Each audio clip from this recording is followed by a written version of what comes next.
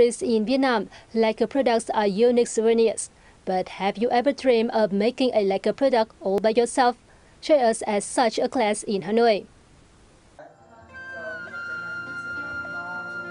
As a distinctive traditional fine art of Vietnam, lacquer painting is made with resin extracted from the sơn tree. The technique consists of applying various layers of carefully measured colors and textures onto a black plywood board.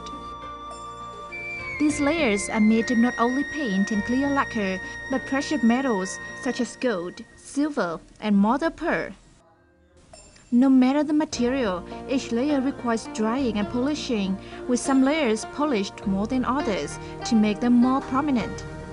Hence, each product is a true artwork that is time-consuming and labor-intensive.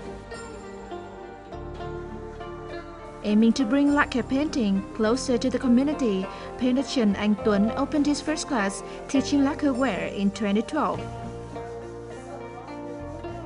Students, either Vietnamese or foreigners, can join this class anytime and go through all the processes of making a lacquer product with instructions from Tuấn.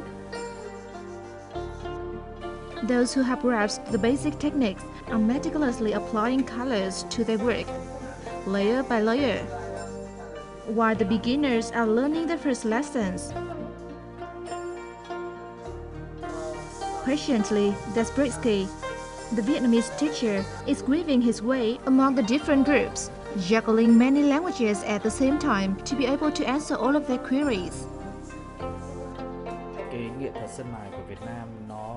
Vietnamese lacquer painting is very interesting yet requires difficult techniques for the professionals, not to mention those who do it as a hobby. With my experience of over 20 years in the field, I have come up with several methods to make it easier for learners. There are so many things to teach, but the point is how to make it simple and easy so that they will love lacquer work. It seems that all language barriers fade when it comes to art. Tuấn brings his love for his motherland's traditional painting to share with international friends. What makes lacquer painting so exquisite is that only through grinding and polishing do layers of colors come out. Each person can make their own color and material in the process. Making lacquerware is like learning about the colors of nature. As far as I know, we don't have this technique in Sweden, and I've never seen anything in Sweden with the same style and technique. So therefore it's very nice to try when I'm here in Vietnam. And I like the technique because you can make it very hard or you can make it very simple.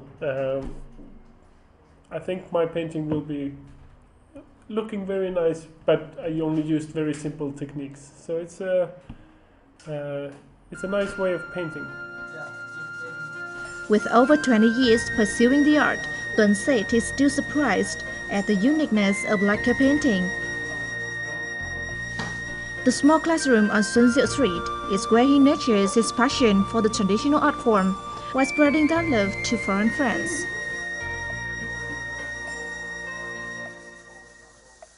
The 400-year-old Japanese bridge